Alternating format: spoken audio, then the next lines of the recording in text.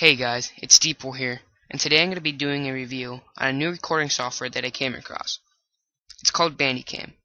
Bandicam records my games and my desktop at high quality without lagging.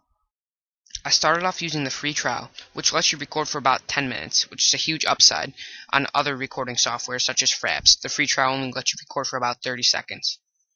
The only big downfall about using the free version for Bandicam is that it has a watermark. Even though it has a watermark, it's at the top of the screen, which is also pretty hard to find, which is a big upside. Okay, let's move on to the features now. Bandicam is basically very noob friendly.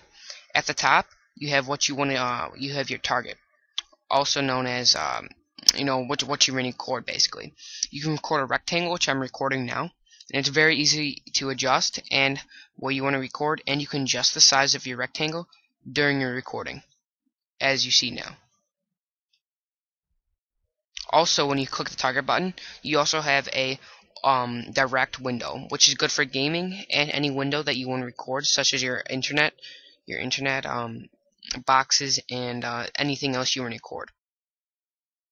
Now let's move on to the General tab. You only have about 4 tabs here. Before we go to the General tab, you only have about 4 tabs, and only 3 of them actually do things. So now let's go to the General tab. The General tab has the options and output folder, and that's basically all you need to worry about on this. I wouldn't touch autocomplete recording because, to be honest, I really have no idea what that is. So the only thing that I adjusted so far is my output folder. I put all my videos on the desktop just for easy access. Now I go to the video. Now you can easily set your hotkeys and your cursor, and you can choose your format and your codec. It automatically has a compressor in your video and your audio settings. I'd recommend using MPEG-1 just for the smaller video size. And I like how they also show you the bitrate that you're recording in, just in case if you want to render into different codecs. So now you go to image. Image is basically, it just takes a picture of your desktop without going through all the print screen, all trying to get that print screen. It's a very easy feature to use. All you do is hit it once, and then it comes up a picture on your desktop if you set your output folder to your desktop.